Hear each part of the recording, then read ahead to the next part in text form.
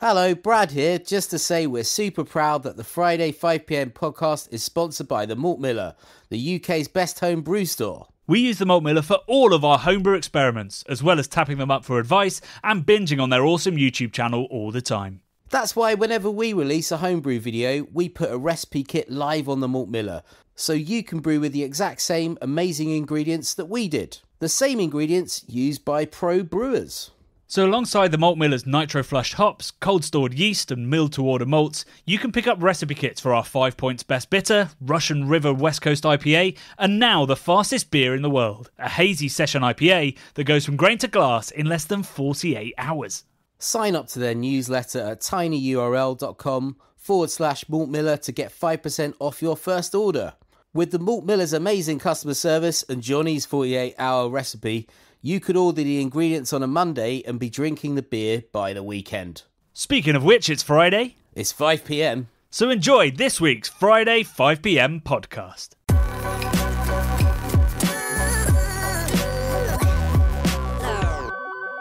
It's Friday, mother truckers. Grab a beer, settle in, because we are going to talk your way into the weekend. How are you, Bradders?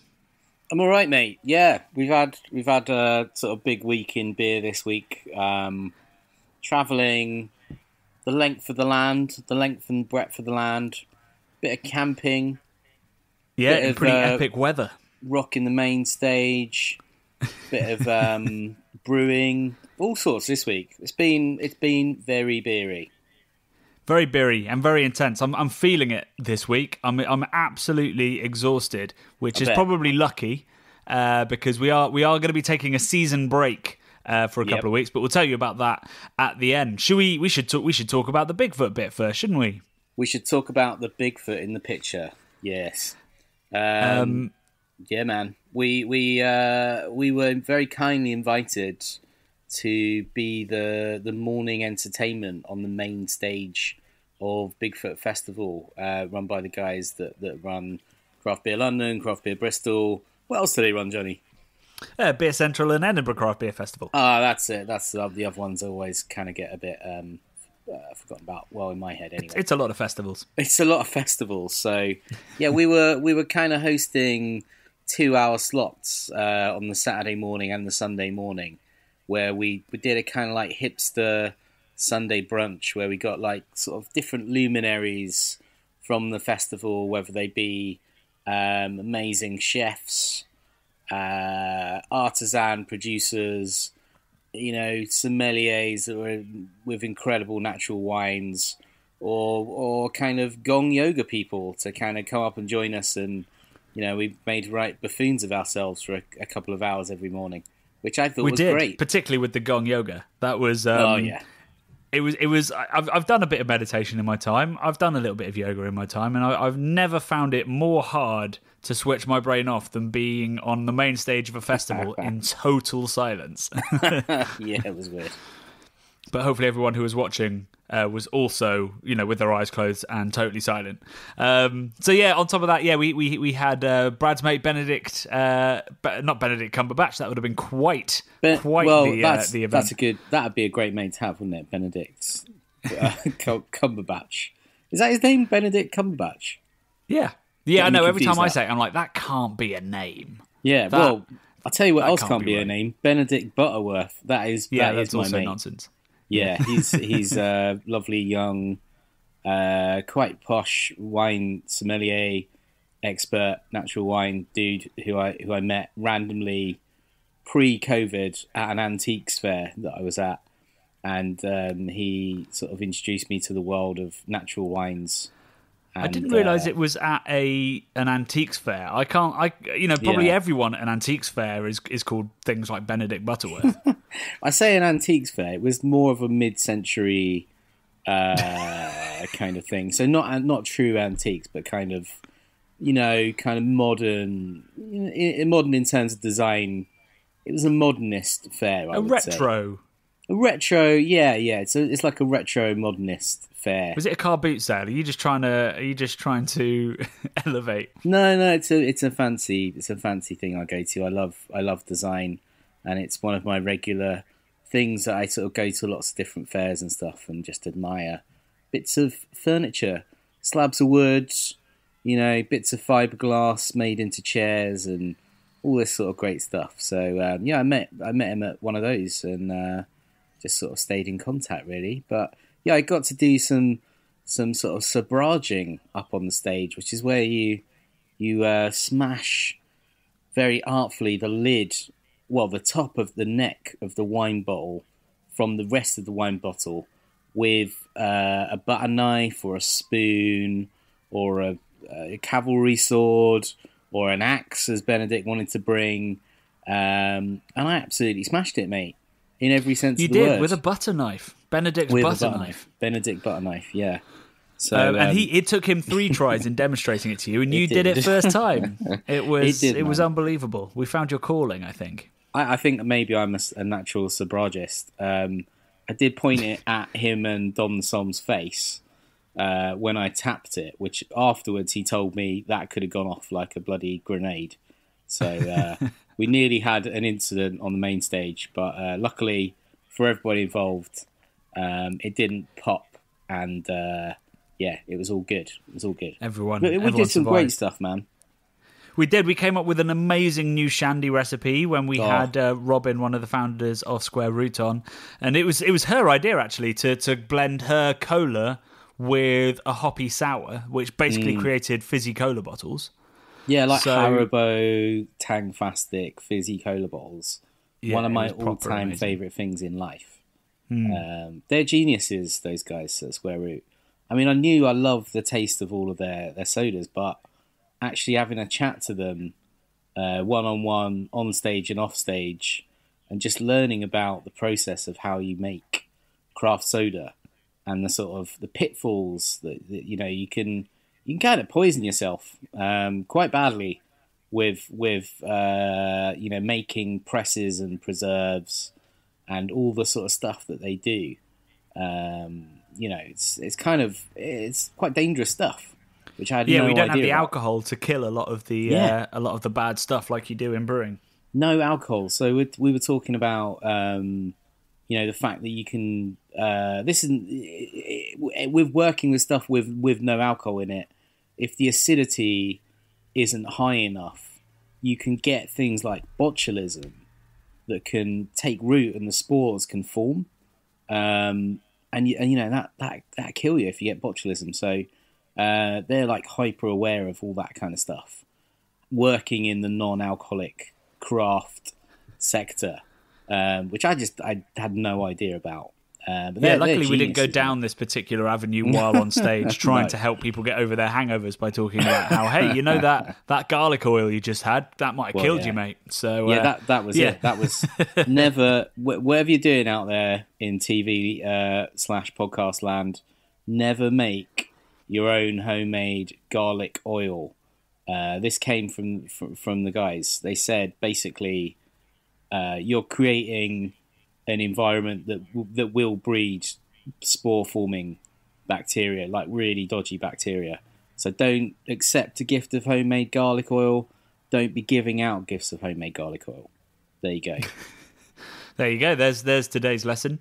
We had an amazing time, and what was really, really great is while we were going around, so we stayed there for the rest of the festival, we had so many people come up and say hi and say they like the channel. So huge thank yous, because it really makes our day. If it's one person, it makes our day. If it was like 20 or so that we had on that Saturday, just stood at the Day Bar, like I walked away feeling like a god among men, although that might have been the beer. So that was really nice. It was lovely meeting you all if you're listening today. What do you think of Bigfoot? Next year, we've got to go. It was amazing, right? Oh, dude. Yeah, 100%. Hopefully next time we were on the main stage this time, but I'd like to be closer into the food realm. Yeah, because everyone's trying to get food and shandies, and we were far away from the food and the shandies. Yeah, made it a little bit tricky. And the coffee. We've learnt a lot, and you know what? Working with Greg is always a pleasure. Working with Ben was really interesting, as always. I love Ben. He's brilliant. And we made a new best mate in Milo Speedwagon, who was our...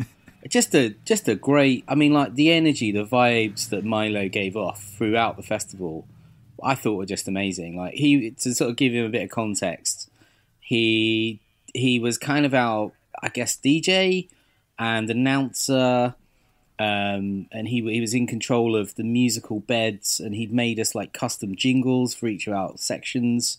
He did graphics that were up on the screen, which were amazing, and he's just like a real super cool guy. So we've been talking about, can we take the sort of experience on the road to other festivals once we're able to do other festivals. So, we all love food and drink. So I was going to say, it could be the start of a beautiful and very chaotic relationship. Oh, yeah. I hope so. Let's see.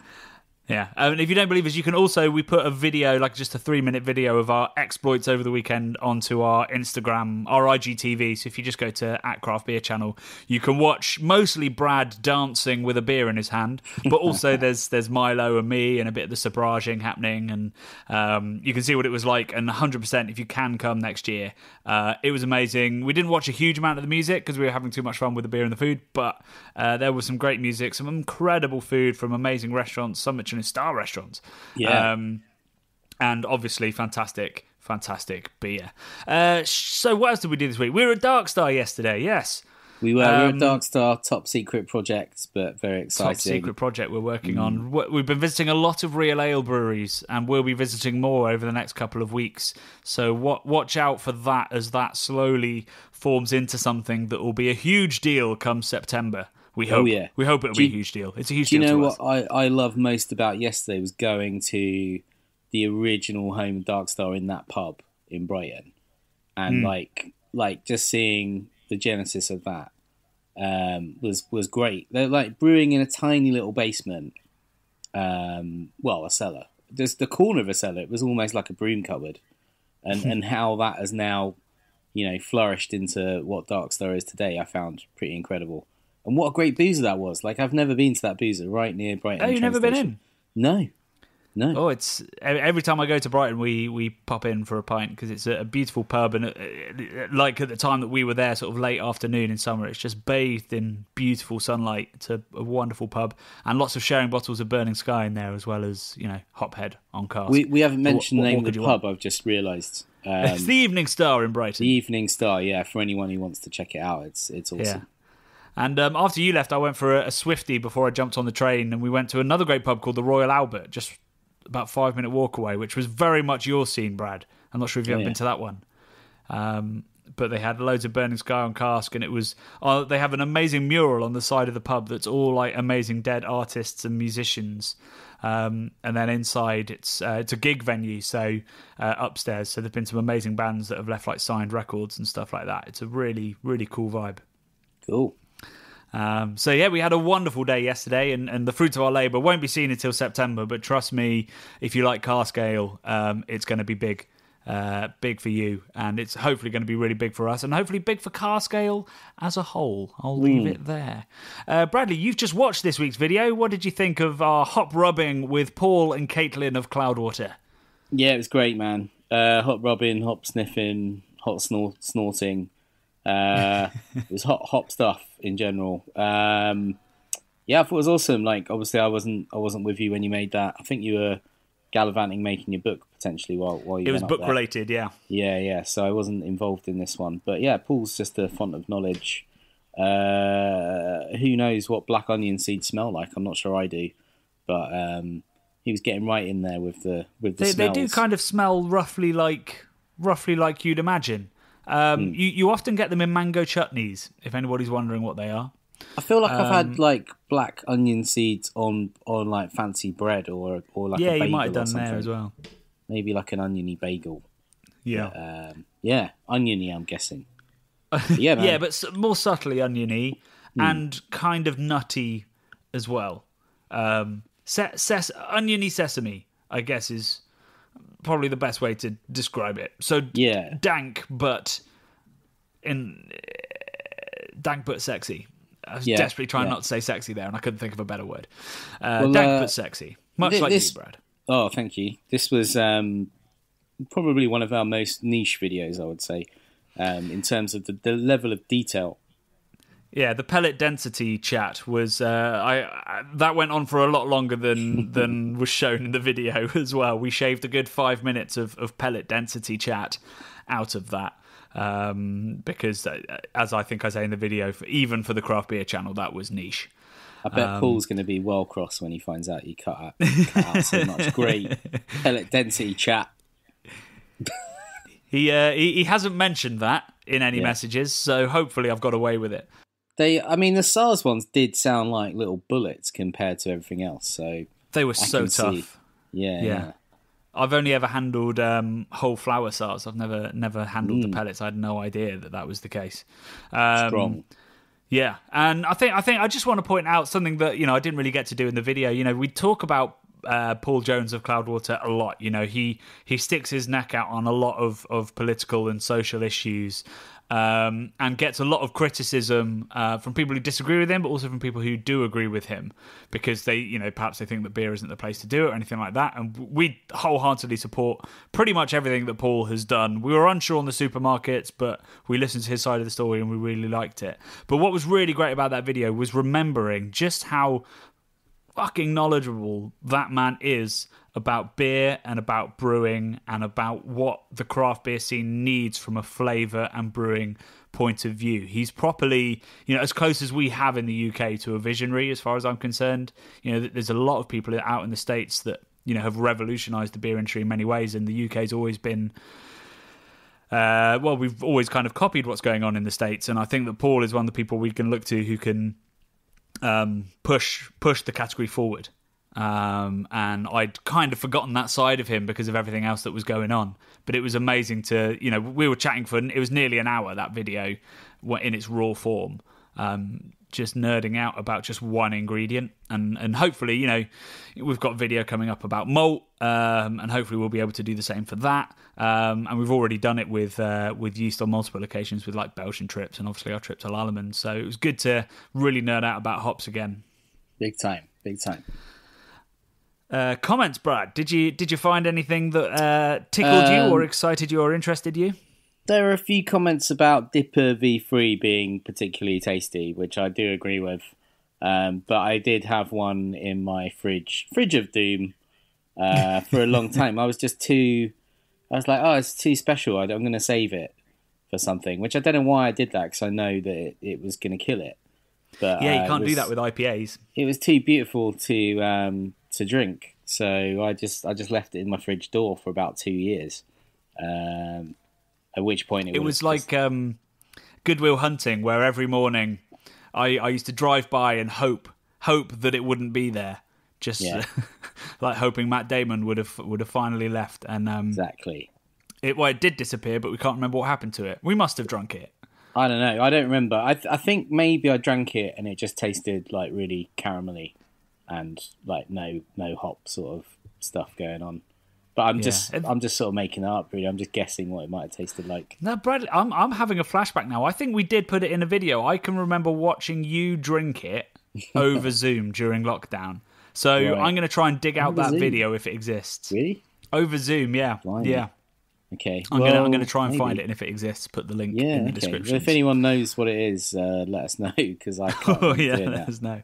But we've drunk so much beer in our time that, even I can't even remember drinking a way out of date V3. So there you go. Don't know what that says about me. Let's not dwell too much on how your memory is failing you and you work in beer and how those two things might be connected. We had lots of great comments on this. Lots of people talking about Dipper V3, which I referenced in the intro. But Father Earth 93, similar to what we talked about last week, he says, I always struggle to describe aromas and flavours in other than generic terms. Any tips? So we put some tips in last week's podcast, so I won't recant them. But, just find what people say as tasting notes and go buy those fruits or those breads or whatever it is and check. And, when you... When we use these words to describe the beers, we're basically remembering what the other things taste like. So you've got to have a clear memory of what they are. So that's, I think, the most helpful thing. But we are going to do a video on tasting notes for sure. We've had quite a few people ask about that. So that is working its way into our content plan in the next month or two. We had quite a pressing question, Johnny, from Valberg, who asked, is Paul wearing a watch on each wrist? Was he? It looked like he was. I didn't clock that during the film or the edit. If I'm entirely honest, I'm going to look right now live on this podcast. He did have two things. It looked like one of them looked like a Rolex, which is pretty pimping, and the other one looked like an Apple Watch to me. So yeah, maybe he's got a sports watch that's checking his steps and everything, and maybe then he's got a fancy watch. That's what it looked like. So that's pretty high rolling of Paul. I don't know why you would need two watches though. It is kind of a weird thing, unless one. Well, you really like your Rolex, but then you also want something counting your steps and stuff. I can understand it. It's just very Paul Jones to have two watches. I think for two separate purposes. I think Rolex need to make a roller with something that measures a pedometer. That would help Paul. A Polex. A Paulex. A Paulex. A Pedlex. Paul's the one that needs it. Yeah, man. There you go, Rolex. If you're listening, you can have that one for free. Actually, don't have it for free. I want a Rolex. So yeah, that's this week's video. We've also got a question this week. It's not a recorded question, which is a shame because I love to hear everyone's lovely voices. But it's a deep question, Bradley. Are you ready for this one? Go on then. So Oliver Gell has emailed us, and he says, in your podcast, I think you mentioned that there are over 100 breweries now in London alone. Here in the Netherlands, there are almost 1,000 that have opened. My question is, what can determine that you're a successful brewery and are able to stand out from the crowd? I think the obvious thing to say is the quality of the beer. So let's put that one aside. The quality of the beer and the beer that people want to drink. So therefore, it's brilliant lager or brilliant hazy IPA. Outside of that, Brad, what do you think are the key things that you should look for in a brewery? Marketing and branding. For me, I think it's pretty obvious if you look at some of the companies that have, a lot of the companies that have sold out had incredible branding. And have gone on to be some of the biggest sort of, I'm doing air quotes, craft beer brands going. So guys like Beavertown and Camden, great branding, great branding. Magic Rock as well. Magic Rock, pretty good branding. For me, not as good as the other two, but pretty strong still. So I honestly think that, I mean, I'm a branding guy, but I think, getting the brand right, if you're like a little regional brewer who's making kick-ass beer, but you've got a terrible brand, like, you're not going to get it out. It's not going to reach the same sort of, spectrum as somebody who's got a serious marketing budget and can like spend big on great design and also getting it out there, advertising in the press and doing stunt stuff like, the brewery that we shall not say its name are very famous for doing lots of stunt stuff. The Scottish Play, the Scottish Brewery. That's the new sort of Shakespearean type take on the situation.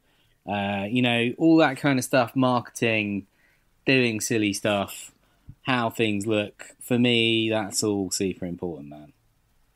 Yeah, I mean, I think that it goes without saying that it's important, but it also, if you're trying to work out which brewery is good, it's not always true that a well-marketed, well-branded brewery is going to be good. I think even more than with books, you should never judge a beer by its cover unless it's, really detailed and good information about the beer inside that's going to help you make an informed choice, in which case you can almost definitely judge a beer by its cover. But I think start with, craft beer really underestimated the importance of good branding and good and clear communication.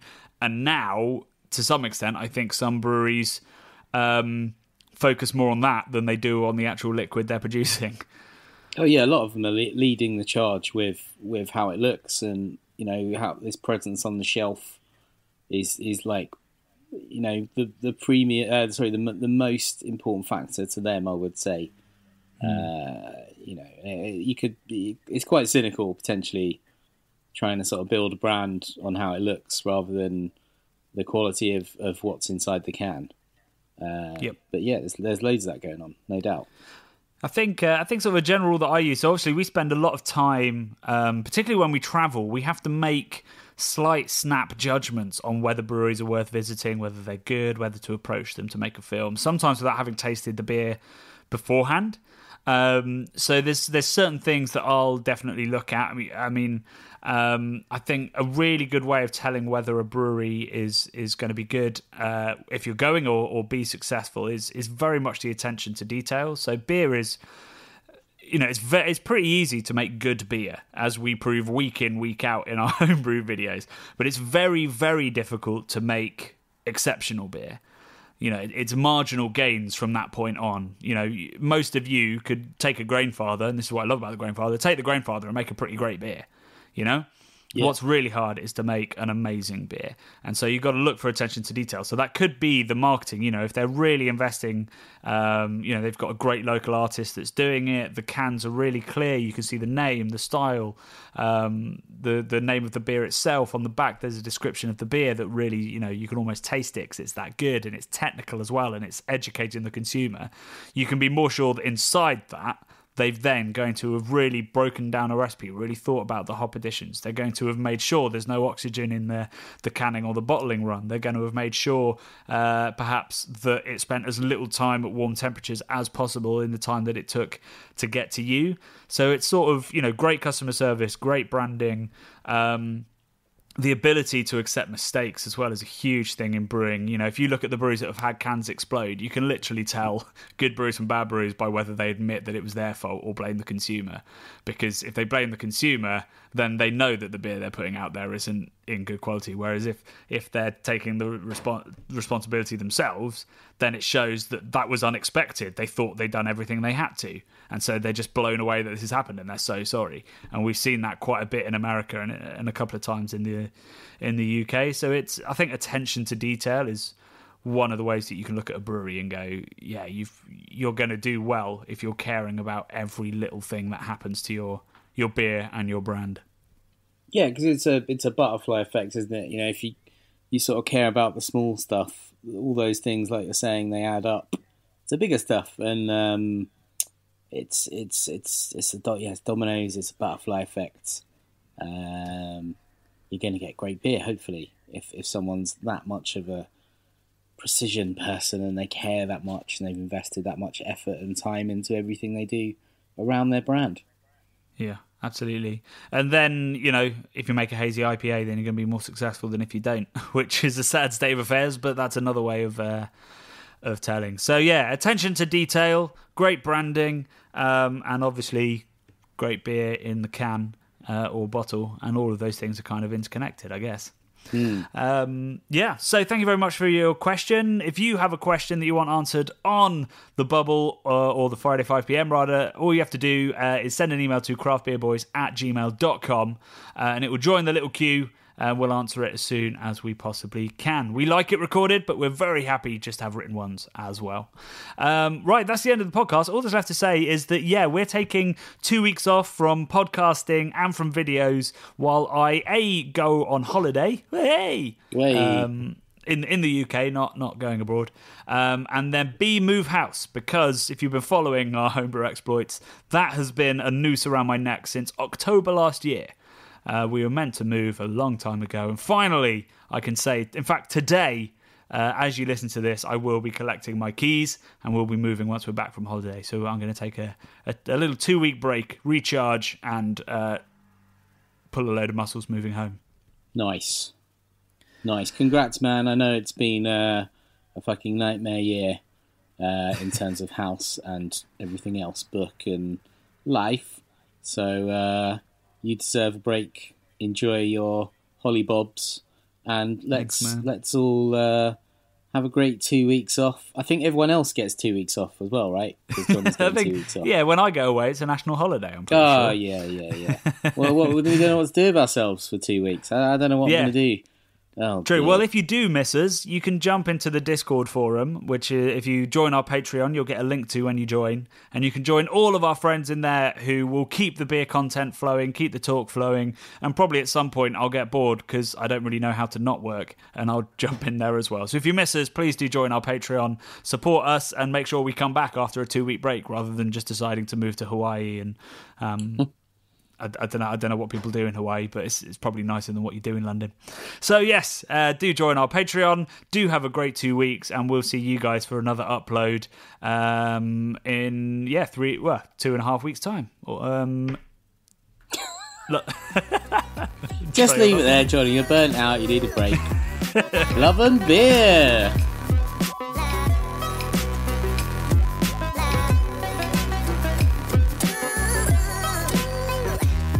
The Bubble and Friday 5pm podcasts are brought to you by the nerds behind YouTube's craft beer channel.